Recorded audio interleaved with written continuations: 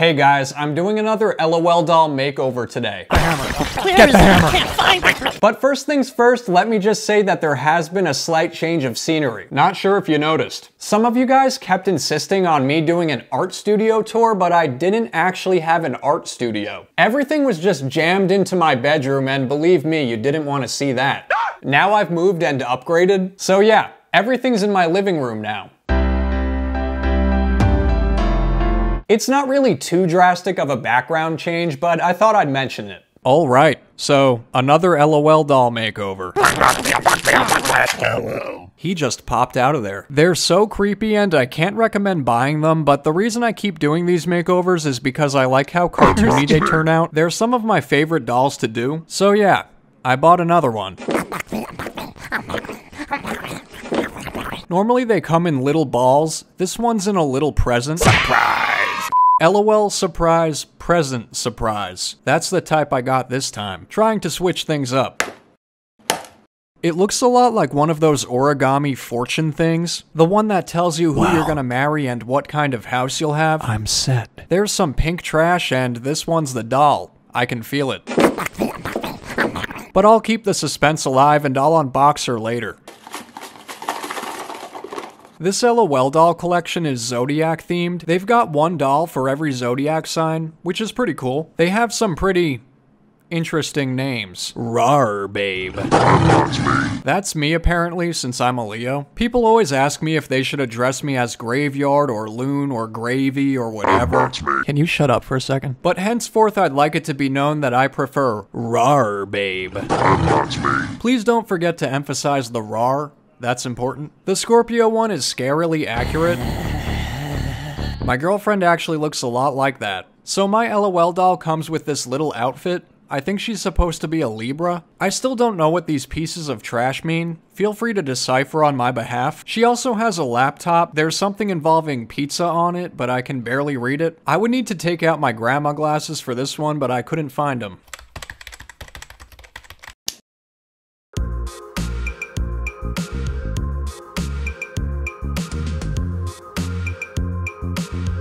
I saw this piece of trash. I wasn't sure what purpose it served. I don't know if it was supposed to be a skirt or a cupcake tin. She does already have a skirt, so I'm a bit confused. And here comes the star of the show. Oh. I was trying to adjust her into a more modest position before pulling her out of the packaging, but her body just flew off.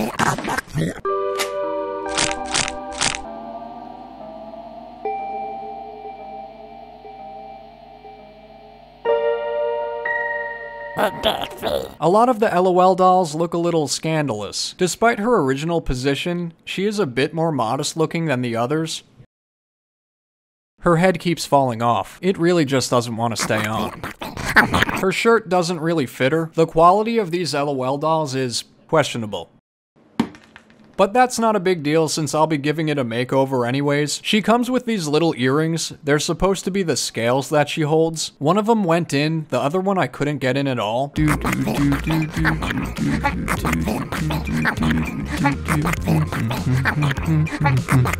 I thought I was wasting too much time trying to shove one of her earrings in, so I moved on to the other accessories. I did finally find a solution to the earrings problem. I found something that would finally make it stick, so that'll just have to do for now.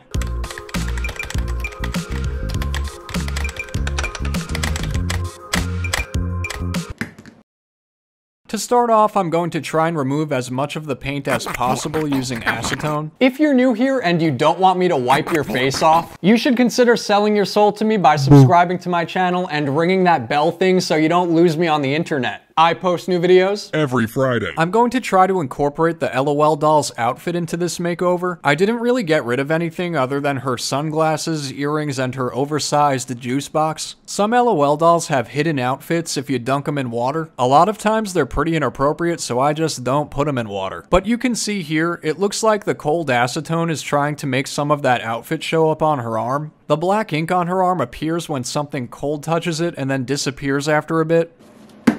Some of the hair is also wiping off. It's not the best dye job, but it's fine since I'll be giving her a way better one. I went in with a Q-tip to try and get as much of the paint off as possible, especially around her face. I wanted her face to be as smooth as possible. I then took out some epoxy and mixed it together. My plans for this LOL doll is to turn her into a Viking. I've always loved Vikings and their whole aesthetic. Vikings are known for their raiding and pillaging, and a lot of them carry around these circular shields, so that's what I'm making right now. They're made of wood, so I went in with a clay tool to add some texture. I wanted it to look like a very worn out battle shield, so I'm taking some big chunks out of it and putting some scratches and stuff across it. I wanted it to look like she's seen some stuff. I also gave her a little pet weasel, so she doesn't get lonely on her adventures. It doesn't really look anything like a weasel yet, but I'll add some more detail to it in a bit. I then moved on to sculpting her battle axe. Same as the shield, I wanted it to look worn out and like it sliced a couple heads open. The weasel is wrapped around her neck, like he's resting on her shoulders. I don't know if you can tell it's a weasel. It kinda looks like a hairy snake. Ew. I guess it can be whatever you want it to be. I stuck a shoulder pad on just one side. I'm not going for a symmetrical look. I think it looks better this way. This is kinda meant to be part of her armor, just a little something to protect her in battle. I also added some loops and buckles on her skirt. I'm going to turn her skirt into like a chainmail skirt, and of course she has a little dagger hanging off of it. Now I'm sculpting her helmet. It's a little small and dented. It doesn't protect much.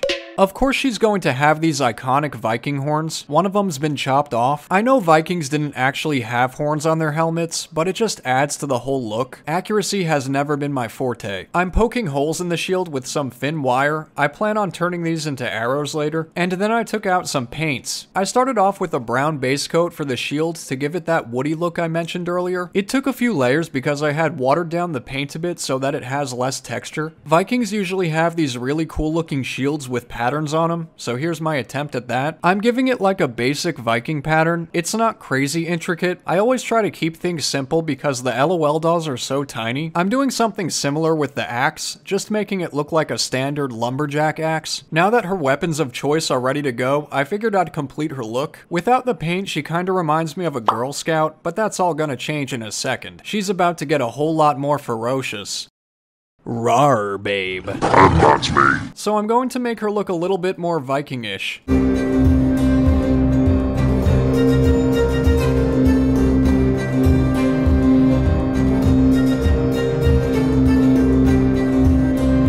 After the straps and the weasel, I started painting her helmet. She has some scratches on that as well. She clearly fell off her bike one too many times. You can't see the pain in her eyes. She's good at hiding it. So now I'm going in and giving her a new face. I wanted her to look extra fierce. I was painting on some eyeliner and eyelashes, but that was looking a little boring and she didn't look crazy enough. So I added some war paint. That's how you know it's game time. I'm really happy I changed it up and added that war paint. I think it really brought out her inner psycho. I kept going back a couple times and messing with it to get it exactly how I wanted it while I was painting her eyes. I ended up redoing her eyes a couple times because I wanted her expression to be just right, so I kinda kept just going back in with Poscas to like clean up some edges around her eyes. It's pretty tough painting their faces because they're pretty tiny. I'm happy I didn't chop off her pigtails. I think it's a funny contrast to her inner berserker rage. I wanted her to look even more cartoony than she already did, so I added some definition with a black Posca to her axe. I felt like she needed something around her shoes. They looked a bit too bare, so I sculpted some fur. Maybe she ripped it off of her pet weasel. I thought Ugg boots would complement her perfectly. I wanted to add fletching to the arrows, the little feathers on the backs of arrows that make them fly better. My original plan was to cut fletching out of paper, so I painted some paper red and painstakingly cut tiny little strips out, which I actually ended up deserting later on. I used some hot glue to stick the arrows into place, and then I was all set to stick on the feathers, but the paper ended up looking kinda gross. So I instead resorted to using epoxy to sculpt out some feathers as a last resort. I just made crisscrossing feathers on the backs of the arrows with some tiny pieces of epoxy. I think it turned out pretty well despite the minor setback. I tried to be a bit more detailed than I usually am with these, and I think it was definitely worth it. She has an arrow sticking out of her helmet, so I guess the helmet wasn't totally useless. A lot of people were left unsatisfied with my last paper squishy video because the Evil. bunny chewing on the arm didn't include blood. Yeah. That's my bad.